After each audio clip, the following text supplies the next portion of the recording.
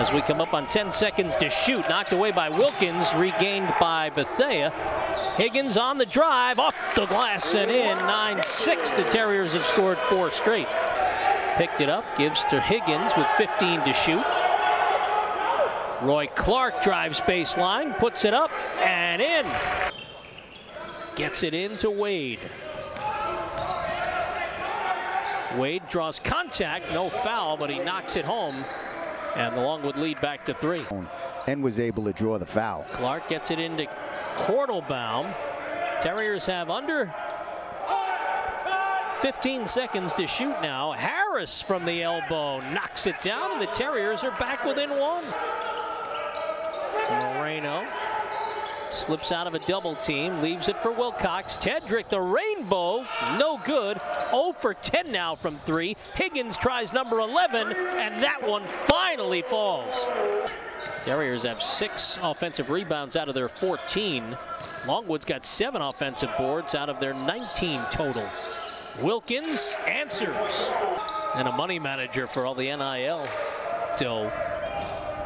Terriers with 5 to shoot. Moreno, the open 3. Larry splashes it. Hello, Larry. 10 to shoot for Higgins. Robbie drops it off for Cy. Grisby spins. Out of a double team, drops it off for Larry, and Light Cheese lays it in. Whether it's on the perimeter, shooting, or attacking, or for dribble to the basket. Shot clock winding down. Higgins with 5 on the move. Little teardrop, and he's able to hit from 10. Now here comes Longwood. They can take their biggest lead of the day with the made bucket. Wilkins hits the 3. 10 seconds on the shot clock for Higgins. Robbie around the Joe screen. Wilcox, the wing 3. In for Ted. Trying to go 1-on-2. 3-point try. Longwood. That's good from Darden. Darden spotted up, then dribbled in. Couldn't finish the dipsy-do, and here's Roy Clark for the Terriers. Higgins, the 3. Yes! Robbie finally has his second of the day. Napper, under 10 to shoot. Up top, Wilkins as the shot clock winds down. 9, they've been up as much as 11. That was earlier in the half. Wilcox driving, stops, pops, and hits at the line. Napper from the elbow, no good. Rebound Kortelbaum, and the Terriers can tie it here with a 3.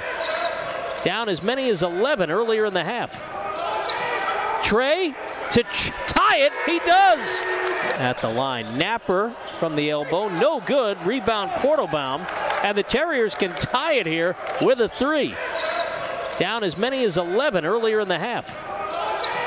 Trey to tie it, he does. It's a triple for Trey. That's triggered Trey, and we're knotted at 43. Well, you like the way the Terriers set that up, all the way from the rebound, taking it down court, playing under control. Trey Kortelbaum doing a great job this second half, giving the Terriers a lift. Wilkins, good ball fake on Harris, and he breaks the tie.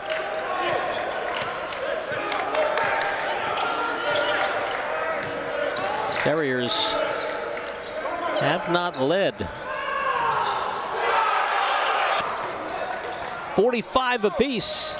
Just over 8 minutes left. Wilkins with that football body spins and hits again. Comes out of the pack, 1-on-3. Drops it off for Wade, who gets under Wilcox. Can't hit. Rebound tapped up. Granlund got it. That is stolen back by Harris. Wilcox ahead for Robbie Higgins, who's got it tied again. He had a few blocks there in the first half. 3 blocks in the first half. We haven't seen him in the second. Here's Clark to the hole, and Roy able to finish. For that matchup down low. Moreno. Pass deflected, but it got to Higgins. Robbie trying to spot up for 3. Can't shake the defender. Trey South to the lane. In! And he's got a chance at a conventional 3-point play. Higgins around the Harris screen. Back for Moreno. 41 seconds left. Larry on the drive, drops it off for Joe, off the window and in. Back to a 2-point deficit. Buzzer sounds here at the Arc on the campus of the Pratt Institute, and the visiting Longwood Lancers have their second ever victory in as many meetings over the Terriers, 63-57.